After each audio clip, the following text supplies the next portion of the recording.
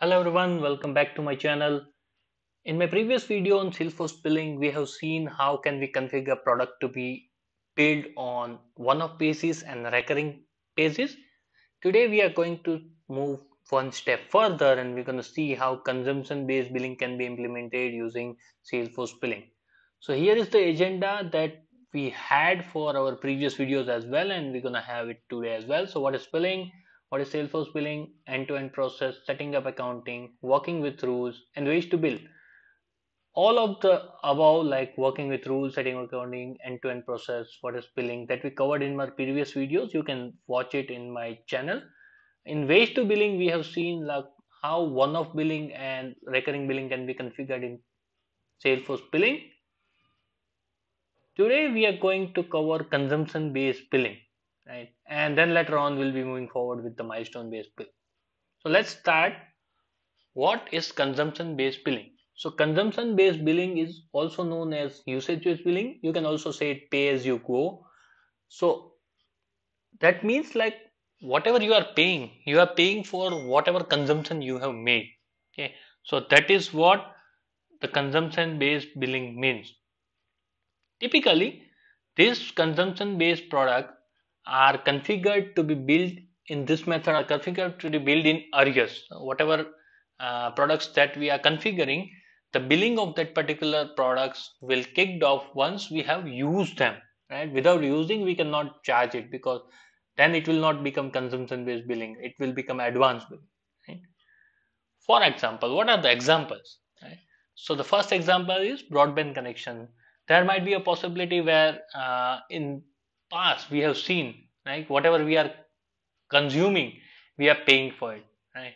And the other thing is API calls. So many of the platform provide us the services like we can use their services, and as much as we use them, we're gonna pay them, right? Consider API calls, right? So if we are uh, accessing several APIs which provides us some facilities, so as much as we hit them UPI with them API, we got charged, right? Here is the use case. So ABS-C Corporation is a provider. It offers various APIs for end user for consumption, and they charge them against their usage. ABC corporations offer SMS service API using which customer can send the SMS, and they use Salesforce billing to configure this type of products and bill them. Okay. Here is the example. Right? So we have SMS services.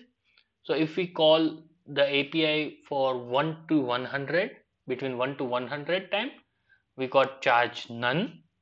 If we hit API between 101 and 500 API calls, we got charge $1 per unit. So per API call, $1 will be paying.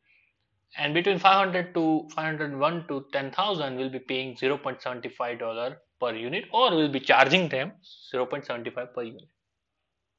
Let's review this. Okay. So I am on my card, but before going to card, let me show you the consumption schedule. So whenever we are in consumption based billing, we're going to use this consumption schedule object and consumption schedule tiers or consumption tiers with this. So on a header level consumption schedule, we have several fields like consumption schedule name, what type of rating method. It's a tier based, the only method we have. Slab based and range basis. So slab is, let's say we are having two tiers defined, and let's say we'll come to it and the related one. Okay. Category rates, that's the only one. Billing term and billing term unit. So whatever we select over here, let's say we call it one and we call it month. So that means whenever order product gets created, related to the order product, how many consumptions, how many usage summaries will get created. So this will define those terms. So let's say I have made it 12 over here and I am saying month. So that means like it will create a consumption schedule with a 1 year of range, right? So how many numbers of user summary you want to create, that defines over here. Unit of measure callouts, like in which term we want to measure it, and matching attributes is also call out, and we have provided the rules, right? Those are necessary. Let's say if I'll move to related consumption rate.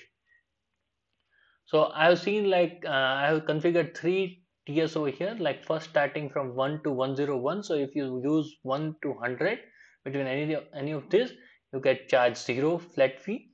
If your consumption is 100 and 501, between 101 and 501, you get charged $1 per unit. If it is between 501 to 10,001, you get charged 0.75 per unit. Now talking about that slab based part. So let's say if I provide a usage of 150, right? So first $100 will be charged as none, and then next $50 will be charged as per unit. That in case of the rating method usage or the type slab. If you make it range, then if I provide something like 150, then it will come up over here and it will be charged as $1 each. So that is how your consumption schedule and rates get defined. Now using product consumption schedules, we can relate the product with this particular consumption schedule. So what we have to do is we have to just create a junction record of product consumption schedule, which will have only two fields, right? First is the product and the second is the consumption schedule. Now what I'll do is I'll click on this add product and I'll select this SMS service and I'll click select. Now over here we can see view consumption schedule. If you see this icon, you can click this and you can see all the tiers being defined related to this particular product. And where it comes from the product consumption schedule. Now if you are not seeing this, what you might have to check is you have to go to install product setting. You have to go to install package. Let's wait.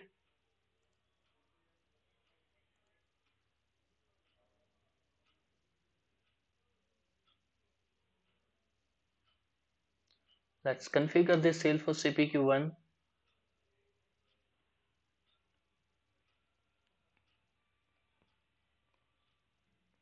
Let's wait for a while. Lightning gets loaded. Let's wait. Meanwhile, let me show you the product, what we configured on the product. So all the same, all the things remain same for subscription one. This will be charged recurring. This is monthly, but this will become arrears, right? And that's where the change is. And then you relate the product consumption schedule. Now over here in pricing and calculation tab, you have to take this enable usage based pricing tick box. Otherwise, you'll not be able to see this button, as well as you'll not be able to see the quote line consumption schedule and order product consumption schedule being created. The other thing you have to be sure is use legacy calculator should be false. Otherwise, you'll get an error while saving the product to cart. Now I'll just save this and I'll quickly take this order checkbox and I'll save it. That will kick off the order process and the order will get created. On this order, we'll be having our order product, and on the order product, we'll be having a related list in which we can see this order product consumption schedule, and related to that, we'll be able to see our order product consumption rate. These are the transaction data that gets created from the product, from the consumption schedule and consumption rate. Okay. Over here, you see a usage got created, right? And it says it's the only usage that got created for the time span of 12 months, and that's being derived based on the consumption schedule that we have defined over here. Let me just show you. Based on this, if it is 1, then we have sold it for 1 year and we would end up having 12 usage summary in case we have set this billing term as 1. Right now we have set it at 12 months, so it will create a single usage summary. Now over here, what we have to do is we have to define the matching ID. Okay, so I have defined it as US1, and what I'm gonna do is I am going to auto product, and now I'm gonna hit new usage because now we want to add the usage. Okay, so what I'll do is I'll go to usage, I'll select the account, let's say ABC Corporation.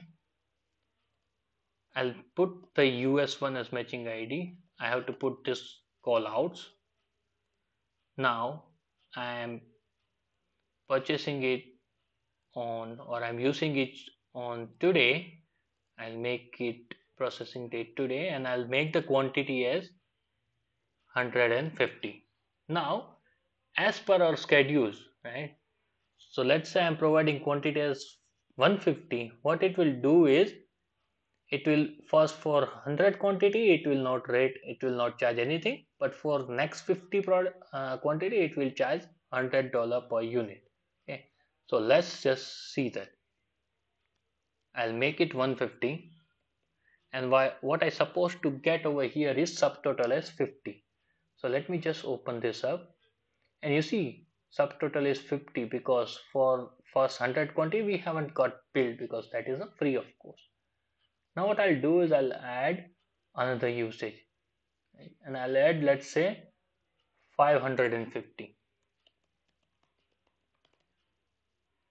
So I'll add US1, I'll add matching attribute callouts, I'll add this, I'll add the date as 3rd of this month and new, and I'll add the quantity as 550, or let's say let me add as 650. So now what happens is 150 quantity we have used. Now we are adding more 650, so total quantity becomes 800. So from those 800, first 100 got charged as 0, then next 400 will be charged as 100 $1 each, and then rest of them, right? So 100 plus 400 500, and those 300 will be charged with 0.75. So ideally what amount we should be getting is, for 100 units 0, for 400 units 400 USD, and for next 300 unit we're gonna charge 150 USD, right? So let's see. Okay, I'll just add it. If I open this up, I'm gonna have this 625, and now let's see how it happened. Yeah. So the total quantity is 800, right? So let me just show you over here.